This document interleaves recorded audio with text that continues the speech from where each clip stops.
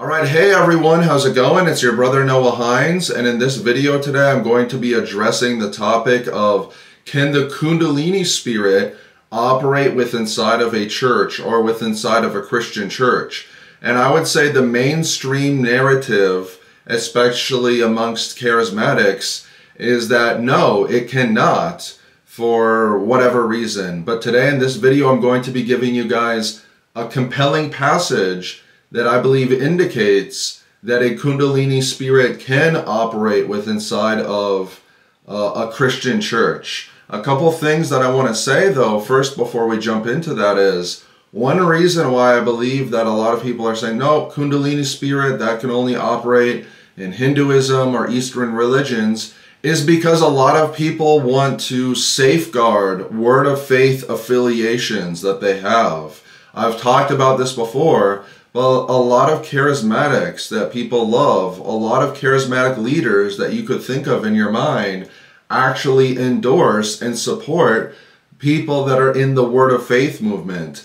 And the people in the Word of Faith movement, many of them operate with a Kundalini spirit, and because of that affiliation, a lot of people have come up with this doctrine that a Kundalini spirit cannot operate inside of the church. Now, another thing that I want to say is if you don't like the name, the Kundalini spirit, because you want to be hyper literal, show me where it is in the Bible, which I will show you actually a concept where this is in the Bible. In Acts chapter 16, verse 16, it says, "Now it happened of us going to the place of prayer, a certain girl having a spirit of divination," or some translations say a spirit of Python, "met us, who was bringing her masters much gain by fortune telling."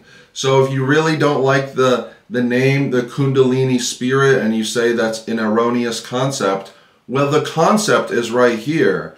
And if you really want, just call it a Python spirit instead, because in many contexts that's interchangeable. But you have to at the very least admit that there is a spirit of divination that exists according to the Bible. And like I said, in some translations, it's called a spirit of Python.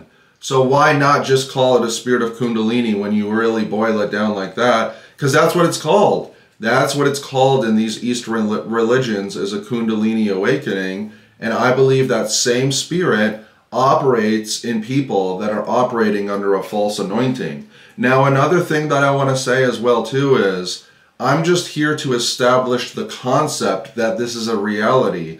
Don't therefore take this video and start throwing around accusations willy-nilly that because you discern some things potentially maybe off, well, that's indefinitely the Kundalini spirit, that's indefinitely a false spirit. You need to be careful with that accusation for multiple obvious biblical reasons.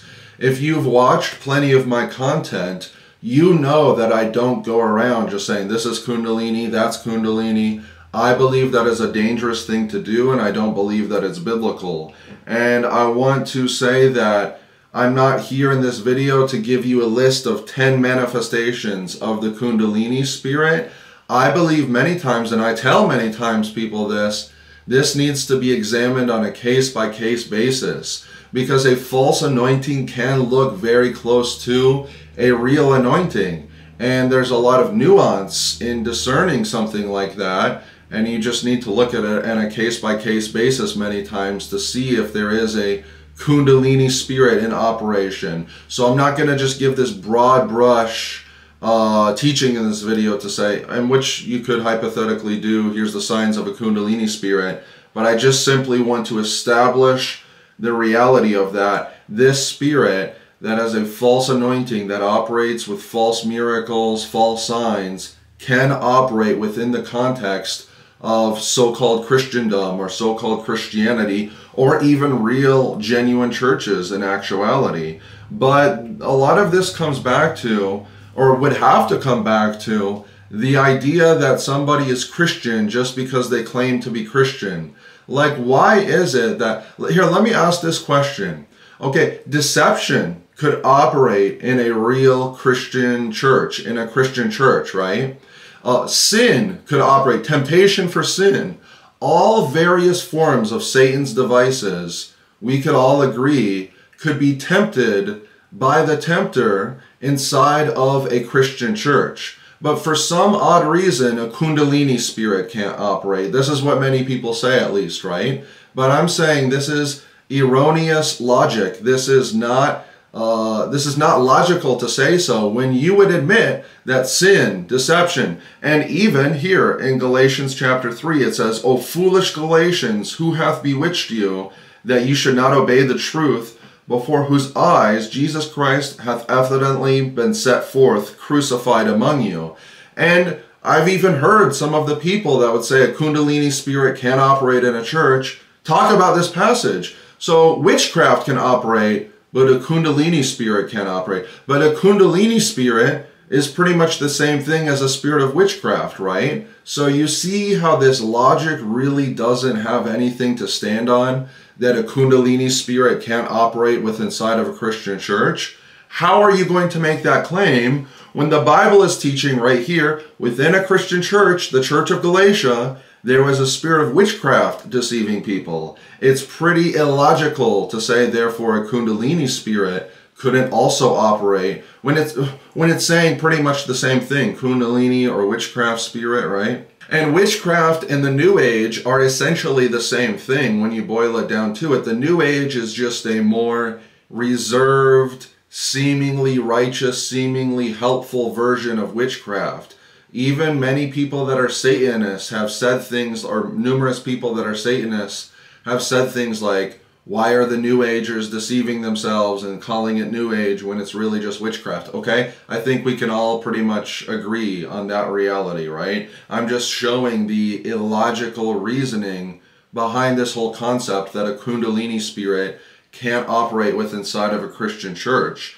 And the Bible just does not make this distinction that, you know, a Kundalini spirit, a false spirit, cannot operate with inside of a church. It's just not in the. There's just not a biblical reference to go to.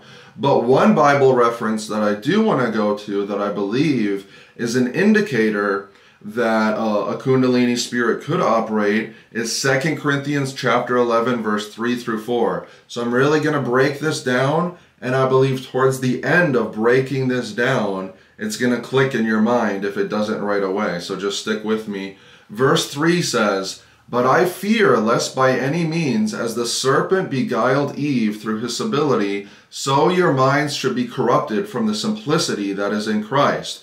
So Paul is warning the church of Corinth that just how Eve was deceived, so they could be deceived as well too. So keep that in mind. The warning that is for the church of Corinth here is a similar warning, is a warning for a similar consequence of how Eve was deceived. It goes on to say, For if he that cometh preacheth another Jesus, whom we have not preached, or if ye receive another spirit, which ye have not received, or another gospel which ye have not accepted, ye might bear well with him. So this passage is saying right here that there could be another spirit, a counterfeit spirit, that Christians could receive, could bear with in their churches if they give in to deception. Now that in that of itself is a good proof text, but let's take it a step further, because how was Eve deceived? I believe with the New Age Gnostic lie, with New Ageism, and ultimately we know the spirit behind the New Age is Kundalini, or at least one of the major ones, right? This is obvious if you look into what the New Age teaches. And we see here in Genesis chapter 3, the deception wherewith Eve was deceived. It says in verse 4, And the serpent said unto the woman, Ye shall not surely die, for God doth know that in the day ye eat thereof your eyes shall be opened, and ye shall be as gods, knowing good and evil. And when the woman that had saw the tree was good for food, and that it was pleasant to the eyes, and a tree to be desired to make one wise, she took of the fruit therefore, and did eat, and gave also unto her husband, and he did eat. So the deception wherewith Eve was deceived was by New Age. Here's all of the core tenets of the New Age, right?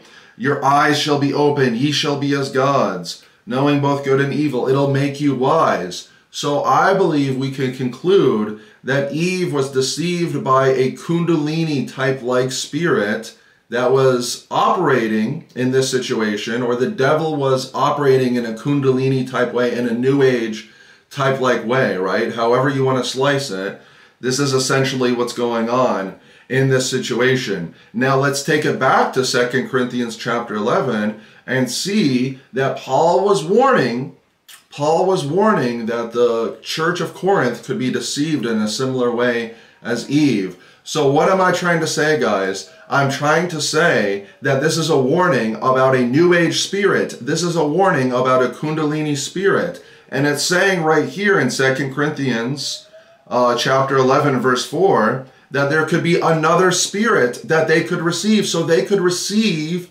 a demonic spirit that is similar with regards to how Eve was deceived. So I believe this is a great biblical reference to show that somebody could be imparted a demonic spirit that is a Kundalini spirit. Once again, if you don't like the name of Kundalini, use the name of a Python spirit or a divination spirit or a New Age spirit, right?